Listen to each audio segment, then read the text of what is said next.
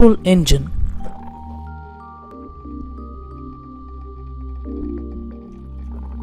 Everyone knows what a motorbike is, but how many of you know the working principle of motorbike and its engine?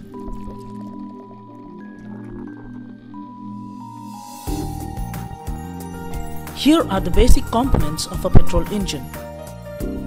Piston, connecting rod, crankshaft,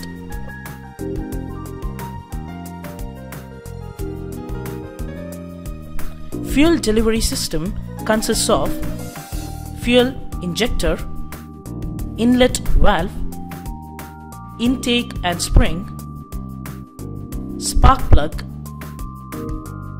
exhaust and spring, outlet valve.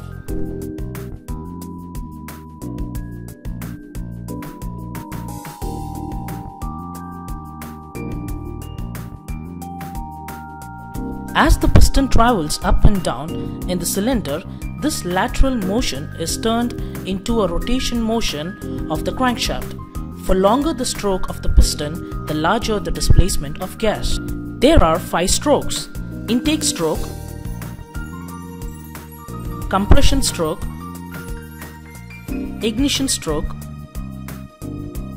expansion stroke, exhaust stroke. It takes one up and down motion or 2 strokes of the piston to create one revolution of the crankshaft.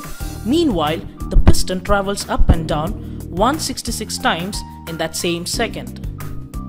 Amazingly, the petrol engine does this smoothly, quietly and reliably for years and years of operation.